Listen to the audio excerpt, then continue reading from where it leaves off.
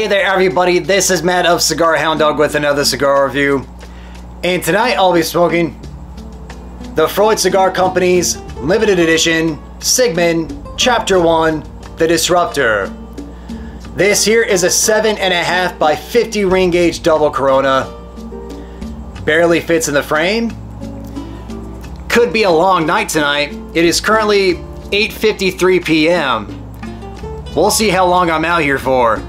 But yeah, I can't show you the wrapper because of these gigantic bands. Well, this band anyways. Not a fan of gigantic bands, but at least they made this one pretty. We have Sigmund Freud in the background. I'll show you the foot while I'm down here. Nicely packed. And there are the primary and secondary bands. Love the shade of blue they use. And there's a cap. I'll show you the rest of the wrapper later. But yeah, as far as the blend goes with this cigar, the blend on this cigar is undisclosed. But I do know there are 7 different types of tobacco in here. And yeah, Freud, thank you. Thank you, Freud, because Freud sent me out an entire box. This is a $42 cigar. So big thank you, Freud. Means a lot. Also, the box on this is freaking gorgeous. I did a short on it. Check that out if you want. But yeah, a $42 cigar, but I'm still gonna call a spade. Just because they gifted this cigar to me, a box of these cigars to me, doesn't mean I'm gonna give it a high score. If I think $42 is egregious for this cigar, I'm gonna let you know. But yeah, as far as my previous experience with Freud Cigar Company, great. So far I've had the Agape and the Ultra Ego. The Agape was one of my cigars of the year for 2022. Freaking phenomenal smoke. And then I had the Ultra Ego. Not the biggest fan of the band on that cigar, for obvious reasons if you've seen that cigar. But the cigar itself is fantastic. Great freaking smoke, and both of those cigars have scored memorables. Great experience so far. So yeah, because of that, I'm looking forward to this one. Let's get it cut up, lit up, and see what we have. Where the heck? There it is. Oh, wait up. Let me show you the wrapper on this first. That foot band, body band slid off very easily. And there's the wrapper. Nice milk chocolate in color. Got one prominent vein there. Another there. That's okay. Alrighty, let's cut this one up. See how the draw is on this double Corona.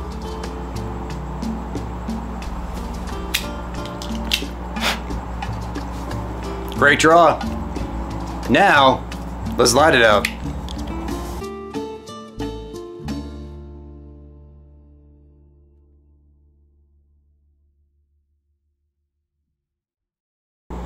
Very smooth operator to start. Brown sugar, that's the main tone through the retrohale. Always love it when I get that flavor. Brown sugar is the main tone through the retrohale, but this musty oak note is the main tone on the palate.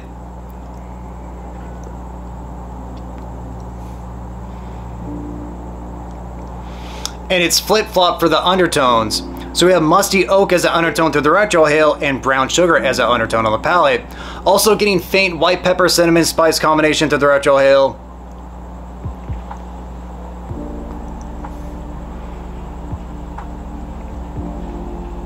Hints of walnut through the retro palate. That is it as far as the flavors go. Right now I'll say mild to medium body, fairly short finish, and a smooth smoke texture. Got a lot of cigar to go here, so I'll smoke it down through the end of the first third. We'll see where that ends up being. Let you know how it goes. Hey, we have reached the end of the first third. Beautiful burn line, nice enough looking ash, and still a lot of smoke here.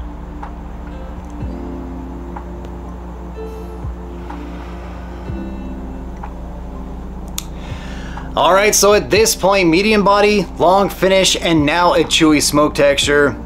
The smoke texture is chewy because I'm getting a very bready component now. Sweet molasses bread, that is the main tone both of the retro and palate. Freaking love that flavor.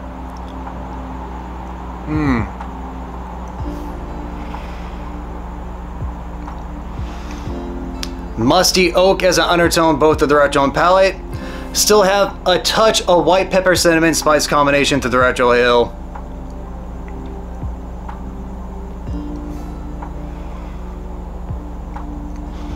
Walnut along with medium roast coffee now through the retro palate. I'm digging this cigar a lot so far. It's long, but damn, I don't mind that right now. So I'll smoke it down through the end of the second third, up to that secondary band. Let you know how it goes. Hey, we are at the end of the second third here. Burn line is a tad wavy. Ash kind of flaky, but that's okay. It's been performing very well for a double Corona. And still, a lot of smoke.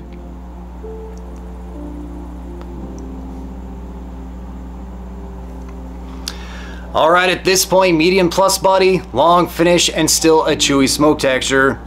Sweet molasses bread. That is still the main tone, both of the retro and palate. But right underneath that though, I'm getting caramel sweetness. Not a bad addition to the profile. Getting that note right underneath the sweet molasses bread, both of the retro and palate as well.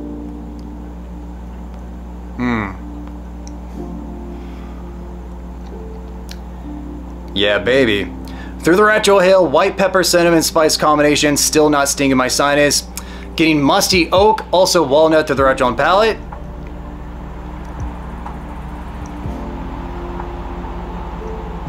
And hints of medium roast coffee through the retro and palate.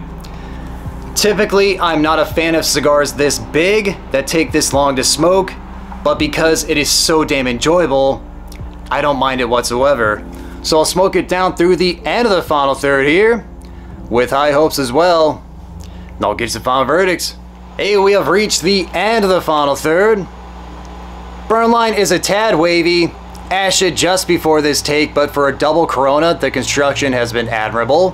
And still, a lot of smoke here.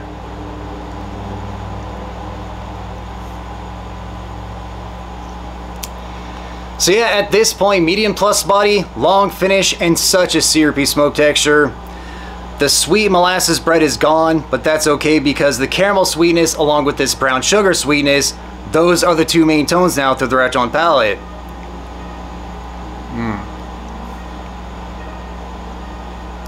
Getting more of the walnut note too, both of the retro and palate. This is such a decadent and sweet cigar. White pepper cinnamon spice still through the retrohale, still not stinging my sinus, which I prefer.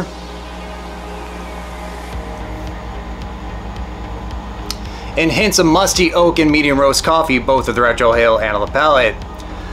So yeah, overall, I'm gonna rate this cigar a memorable.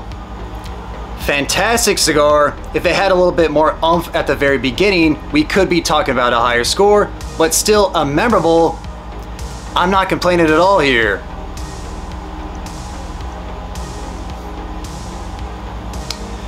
And in my opinion, this cigar is tailor-made for people who feel like Davidoff has lost their way. Hopefully Freud doesn't mind me talking about another company during their review. I hope you don't feel marginalized, just being honest. A couple years ago, Eladio Diaz, the man who made this cigar at his new factory, Eladio Diaz, the master blender of Davidoff for 30 plus years, left Davidoff. A lot of people feel since then Davidoff has kind of lost their way a little bit. But if you're looking for that old Eladio magic, it is alive and well in cigars just like this one.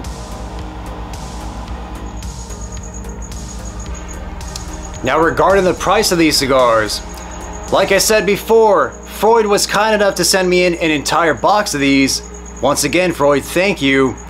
But for me personally, this is a $420 box of cigars at a box of 10, since these are $42 a piece.